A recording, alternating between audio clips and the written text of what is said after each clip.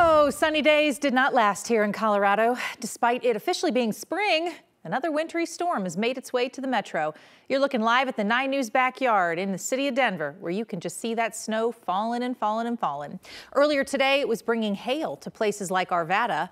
Now those conditions have changed to snow and will continue throughout the night. We have team coverage tonight following this storm. Brianna Clark is in the southern metro in Castle Rock. Angeline McCall is in the foothills of Golden. We'll hear from them in just a minute, but first, straight to meteorologist Chris Bianchi for the very latest.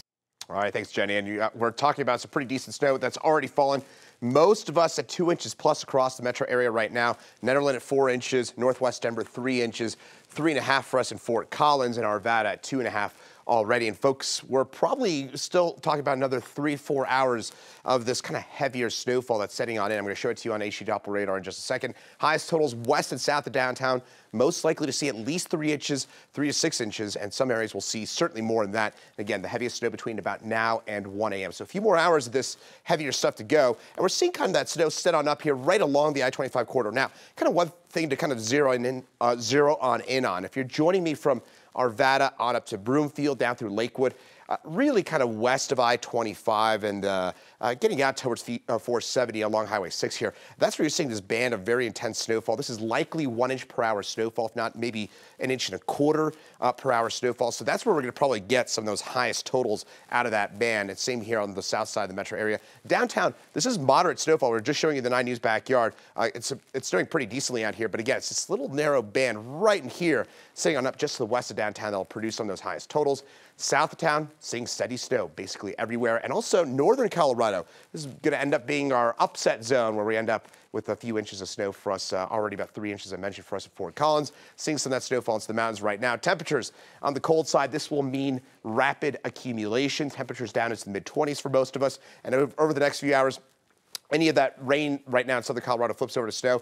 By tomorrow morning, that snow ends for us, but with some leftover flurries.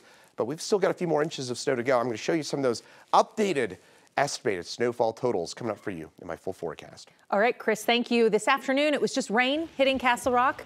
This is video from I-25 heading southbound around 5 o'clock. That rain, though, has now turned to snow, and the roads are getting messy. 9 News reporter Brianna Clark is live for us in Castle Rock tonight. How's it looking there? It is wet, it is slushy, it is snowy, it is messy, it's cold, it's everything pretty much tonight. It started snowing about 4 hours ago, but within this last hour is when it really started to accumulate, especially on the roadways. We've seen several plows come through here, plows down, scraping this roadway. Cars are going slow, so if you have to be out on the road, take it easy. So we've seen that wind. This is what's really impacting the visibility here. The wind is picking up, the snowflakes start flying, and it's really hard to see what's in front of you. Castle Rock police right now are on accident alert, which means they will only respond to certain accidents. If it involves injuries, if someone's under the influence, if it's a hit and run, those types of situations. If you find yourself in a fender bender, they ask that you file your own complaint online with Colorado State Patrol and to exchange your information with the other person. Douglas County schools right now, they are monitoring the weather. School starts tomorrow for the first time since they came back from spring break. That spring break might be lasting a little bit longer if they do have a snow day tomorrow, so parents keep your eyes on that. As of now, it's still up in the air. And the big concern is that morning commute, so it all depends on how long the snow falls for, how much wind comes, and how much accumulation is on that roadway. So folks, if you're gonna be out, just go slow. It is very, very hard to see. All right, Brianna Clark for us in Castle Rock tonight. Thank you, Brianna. Now out west, the foothills are under a winter storm warning tonight for an area that already got hit hard by the last storm, now rolling through, and they're going to see another decent amount of snow again tonight. Angeline McCall is live for us in Golden tonight. Angeline, how's it looking there? Well, the one thing I can tell you that we're, experiencing now is that it's much colder than when we were out earlier today, this afternoon, even just an hour ago. And you can really just see so much more snow also falling, and then that accumulation on the ground, something that Brianna also talked about down in Castle Rock. Look at the roads though, a little slushy. You could actually, I stepped on just on the side over here just to see what it was like.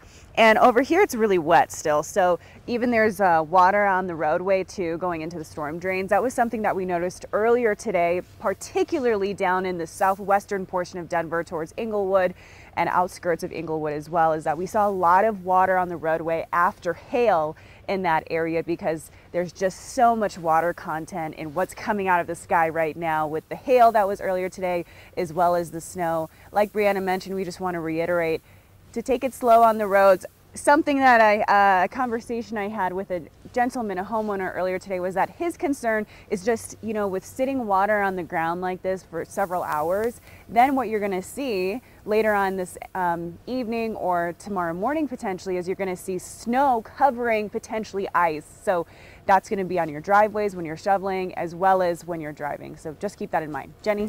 All right, Angeline, Forrest, and Golden tonight, thank you. This storm is causing some real headaches for people flying out late in and out of DIA. The airport's seen more than 450 flights delayed today, with about 74 of those coming just within the last few hours. To your other headlines tonight. Commerce City police are trying to figure out who's responsible for a shooting at a house party overnight. One man died, 2 others were injured. Police believe the driver of this truck may have been involved in that shooting. It's a white, single cab, older model pickup truck. That shooting happened a little before 2 o'clock this morning at a home off East 69th near Rocky Mountain Arsenal. Police believe that this started after dozens of people showed up to a house party. One of the neighbors says the sound of gunfire woke him up, and then he found bullets inside his home. I couldn't get any sleep. You know, it was that dramatic and that intense. I guess even just talking about it kind of chokes you up a little bit, you know. But we're good, and thank God we didn't get hit. You know, things can be repaired, but I think lives lost, how do you repair that? Let's give you one more look at that truck again. If you happen to recognize this or if you have information about the shooting, please call Commerce City Police at the number on your screen, 303-289-3626. Police in Thornton are searching for a driver who hit and killed a pedestrian and then took off. Police say it happened around 6 o'clock this morning on East 120th, about a mile west of Colorado Boulevard. That victim died on scene. Now, police are looking for a gray car with front end damage. If you have any information, please call Thornton Police at that number on your screen, 720-977-5069. The Federal Aviation Administration is increasing oversight of United Airlines after several safety incidents in recent weeks. The agency made that announcement yesterday. Some of those safety concerns include a plane sliding off a runway, a tire falling off during a plane's takeoff, and hydraulic system issues on several planes. In a memo that went to United employees, airline officials say the FAA will be reviewing their facilities, their manuals, and their work processes. Also, quick reminder for anybody driving on I-76, plan for delays.